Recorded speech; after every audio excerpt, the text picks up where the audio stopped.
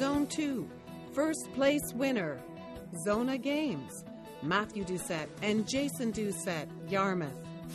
An award-winning independent game development studio targeting Xbox 360 and PC gaming platforms. I'm Jason Doucette with Xona Games. I'm the lead programmer, and we're located in Yarmouth, Nova Scotia. Our first game is Duality ZF, and that's going to be released in about a month. And our second game is Decimation X, and that was released yesterday, so it should be on there in a few days. Duality ZF is a shoot-'em-up game. It's a classic arcade-style shooter, and Decimation X is a simpler version of a shoot-'em-up game, generally known as a fixed or gallery shooter.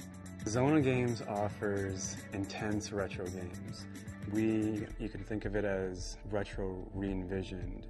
We take retro games and maintain the retro nature of those games, just add more intensity, more fun to the games. Our first game, Duality ZF, placed second in Canada and seventh in the world in an international Microsoft indie game competition out of 100 countries, out of 350 entries. We also met with Nintendo and Steam, which is the biggest PC game distributor, at MIGS 2009. After meeting with Nintendo and Valve at the Montreal International Game Summit, we realized that we had to weigh in on the Nintendo console and on the PC. In the future, we're going to be releasing more games, so we're going to focus on building frameworks that can be reused for other games to be more efficient in development. Xona Games right now is only 2 people.